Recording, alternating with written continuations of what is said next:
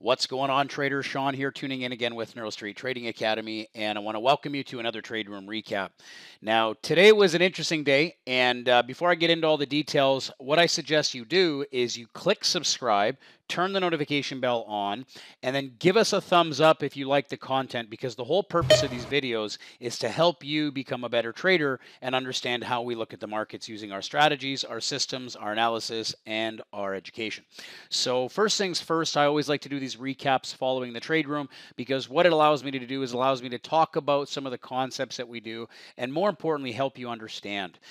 Today was an interesting day. The IMF reported that there was some stuff with coronavirus that'd be more problematic than we expected, and then ultimately we had a crude inventory report, which indicated we had much more inventory, and they just flushed the S&P and they just flushed the crude markets. I spend most of my time trading gold today, and really it was an interesting day. I think the biggest lesson for today was on teaching traders how to own a mistake, and then also how to re-engage using better analysis. Now, one of the things I like to do is I like to talk about transparency. It's really important for traders, myself included, to reward ourselves when we do a good job, and then when we make a mistake, to fix it. Don't shame yourself. Don't sit there in troubled waters. Use it to fuel knowledge. Use it to help understand how to do things differently next time. And if you're given an opportunity to fix the mistake during live markets, do so. I'll give you an example. Today I started out the day, I took a stop out right out the gates. A little bit battered, I was like, come on, man, yesterday was a break-even day. Give me a stop out right out the gates. But then what ended up happening is I had an opportunity on gold, and while I was looking at crude oil, I missed my entry. So when I went back to gold, it hit my target before I had a chance to even go in and re-enter. And so my emotions kicked in and I re-entered anyways. And that's a big no-no, right? So I'm sitting here on the mic in front of a whole bunch of traders and I'm saying, guys, yep, I just made a huge mistake and I got to fix it. As soon as the trade got profitable where I could get out of the position, I just closed it. Because in my mind, I'm thinking, okay, I made a mistake, now I can fix it. And really the lesson for that was trade management, because the trade ended up going against me. And that trade hit initial targets, the re-entry went against me. And that's really, really, really valuable. Second of all, today was a huge lesson on using strong momentum for trend trades. And I want to talk about how we had a double whammy on the frequency setups, because we had a huge short on gold. I ended up taking the trend trade. I got a nice chunk out of it. The trade on the frequency was a huge trade. And then I got the second pullback for back-to-back wins on gold. I ended profitable for the morning, pulled myself out of a losing situation, had back-to-back profits. It was a great trading day, and it was just all around a great learning day too. So what I want to do is I want to talk a little bit about gold. We won't go into the S&P and oil today, but what we'll do is we'll talk about gold, and we'll talk about what the trades I took and the mistakes that I made and I fixed, and then that way you can learn from it. Because the purpose of these videos is if you're not learning, and it's not valuable, right? I mean, if you want to come to a sales webinar where we sell software and we do all that, well, we can send you an email to our list. But if you want to learn how to trade, these recap videos are really important to help talk about the do's and the don'ts, right? So first thing we do is we look at the auction, okay? And the auction sentiment was down. So whenever the auction sentiment is shifting down, what we do is we identify the low volume locations for areas. So we come in here and we turn on all the low volume nodes to see where the pockets of volume are. And then we also want to make sure that we know the wave count that we're in. So if we look at gold, today when we came into the market, we were trading down here. And I told the traders, I said, that's the end of wave one impulse. So if we rip up, we're going into corrective territory. When we're in corrective territory, what we do is we want to pull the retracements, okay? We want to pull the retracements just like this, and then we want to look for low volume pockets. So let's go back to the software that shows us the low volume pockets. Bear with me here, let me load this up. And we'll go in here and we'll take a look at the low volume nodes, okay? And what I do is I look for confluence. So what we're doing is we're looking for confluence on these areas. Now, you're going to see here that we've got really strong confluence at the 50 and a low volume pocket. Now I tried to short that. I missed the entry, and that's okay. That's just part of the business. But what ended up happening is I tried to engage in a trend trade after, and I want to teach you a lesson. I want to teach you a lesson about understanding when the trend is expected to give you follow through versus when it's not. I'm going to turn off our frequency software so that we don't get too many things on the chart. And I want to talk a little bit about what's happening here. So let's turn the waves off. So I like to keep a clean chart for this demonstration. I just want to talk about the trend for a second, okay? So this was the leg of wave one. That was wave one on the higher time frame. Once we break above the average and we put in a pattern reversal, okay, that's technically the end of leg one. Now we're moving into wave two correction. And what ends up happening a lot of times is wave two correction will come in, okay? Wave two correction will come in, and I want to teach you something from a mistake that I made earlier on crude oil. I made the same mistake on crude oil, and I'll never make that mistake ever again. In fact, the biggest thing I've learned over the years of teaching traders is when you make a mistake and you can see a pattern and you're like, hey, what's happening there?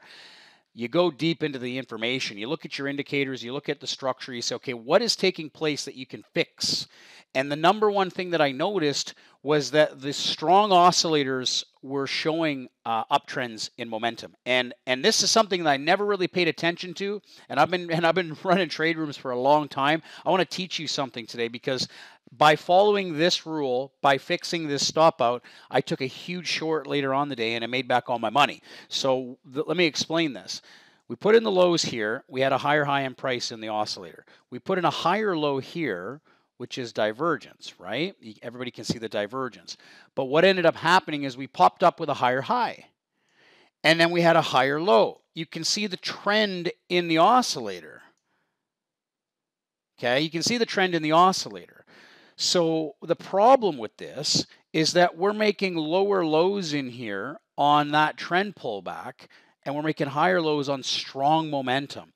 To me, this is a really, really big wake-up call that I hope that you can learn from my mistake, because I didn't realize it until after, and I'm like, man, I'll never do that again.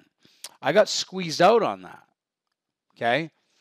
But what ended up happening, okay, later in the day, we waited for the re-opportunity, and man, did we make a killing on that trade.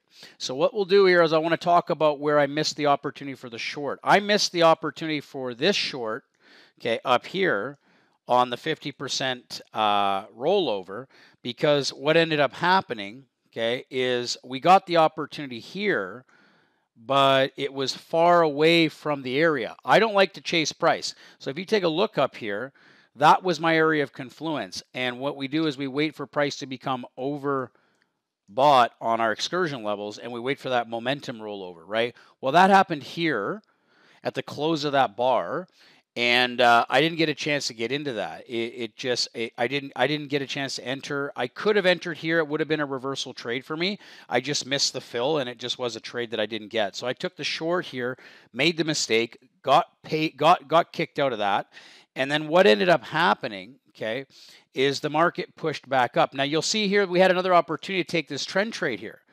I didn't take it because we were not making lower lows in momentum. So this is why I didn't take any further trades on the trend side, and I waited. Now here's the real kicker. Because of that stop out, deep down I was like, man, you know, yesterday I had a break-even day. Today, you know, I kick in with a loss right out the gates. I'm like, man, the confidence is a little bit better. You know, the talk that everybody goes through, right? The trader talk, right? And so what I ended up doing was I got into this was the short right here. In fact, this was the trade right here that I had an opportunity to short up here, okay, right in here, and it hit the target before I had an opportunity to engage. I entered on the retest, and it was a big no-no. It was a really, really big no-no because it already hit the target. And so as soon as I got an opportunity, I closed out of that position. because I'd already missed the opportunity. And so that was a huge lesson on management. When you enter for an emotional reason, don't do it. And let me show you what ended up happening, right? Prices are making higher highs. Momentum's making higher highs, right? This is a counter-directional trade that's not expected to roll the market over yet. And so it was a really good decision to get out, right? Because I would have got stopped out here. Now, here's the better decision. Once the market shows you that it's ready to drop, look what ended up happening here. We took out lower lows in structure, lower lows in price, lower lows in structure, lower lows in momentum. You get the trend trade pullback here, and those are the big trades, especially at the end of wave 2 correction, because this is the first time that we're getting lower lows in price, lower lows in momentum on the follow through. Now, I want to point out something. At the exact same time, we were getting a ratio short on this environment. And I said, traders, you can be in this trade already for the ratio short. Okay, I'm going to clean off the volume here so that we can see those levels a little bit easier.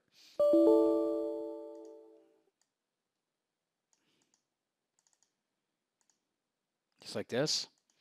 And they're really tanking gold, man. Okay, I want to take a look at this. So you can see they had the projected D, which is the entry for that area. And where the opportunity was for this trade, this was the stop loss. This is projected D. This is target 1 for the ratio. Really, really big pattern trade. Really, really big pattern trade. And what ended up happening is, I said, you got two choices here, traders. You could enter the ratio trade and have a much bigger objective, or you could enter the trend trade and you could take a quicker target, whatever you choose to do. Either way, you're going into wave 3 impulse. And so I took the entry on the pullback and I wrote that down for my target. I wrote that it was a great profitable trade. Okay. And risk and reward was better on the prior trade, so that was great. And then what ended up happening is I could have rode that further down. They just tanked the market. They hit all targets on the ratio. It was a huge ratio trade, huge trade. What I ended up doing is I ended up entering on wave 4 pullback here. But the reason I was really happy about this management, I'll explain what we do, is we use Fibonacci extensions for these trend trades. Okay, we're coming into fib resistance here. So we had a fib level resistance here for confluence on the pullback. We also had volume there, but I took it off to show this example. But one thing I want to mention is that the momentum oscillator was already extended and squeezing out on the other side. So this was wave 4 pullback, very high risk. It was a very high risk trade. So in my mind, I told myself, if I'm going to take a stab at this, okay, I know that I'm on wave 4, and I know that my target objective is down here at the lows. Because it's wave 4 and because momentum's already squeezed against the direction, I'm getting out as soon as I can. And as soon as price came within one tick from my target, I just hit the close button because I don't want to get stuck in a higher low squeeze. The reason a higher low squeeze is evident here is because momentum is fading on the other side of it. Okay, momentum's fading on the other side of it. And they did pop up a little bit and they would have dropped down. You would have got more out of that trade, but let me explain why that trade is holding in here. That trade is holding in here because the 2-minute kicked in. That trade is holding on here on the 2-minute. You want to know why it's holding on the 2-minute? Because we're in wave 3 extension on a much bigger trade. So this is wave 3 impulse. Price came back. This is the first pullback. Okay. On wave 2, we're making lower lows in price. That's the first time we got wave 2 pullback, which is why we got a really big trade out of that. So the big thing to understand here is how we integrate multi-time frame fractal analysis. But we're not just using trend trades. Like we're using auction theory to tell us the directional sentiment of the trends we want to be trading. We're using wave theory to understand the location of the impulse versus the correction, which is why trends are working here. Okay. And when you align the auction with structure, and then you use momentum for either overbought or oversold or follow through for trade analysis, it becomes really, really strong. Now, this is a recap video. So obviously I can't teach you everything in one video, but what I can do is I can invite you into our trade room, and there's also a link below the video here that will teach you Futures 101. So if you're brand new to trading futures and you have no understanding of what this is and the terminology, you're in the right place, okay? We've got ebooks for you, we've got introductory courses, and we can have a trade room for you so you can come in and watch us do it live. Traders, I hope you enjoyed the video. Give me a thumbs up if you like the content. I want to put value out on the channel, so make sure you're learning from it. And if you have any questions or comments, just shoot us an email. Look forward to trading with you bright and early tomorrow morning. Take care, guys, and trade well.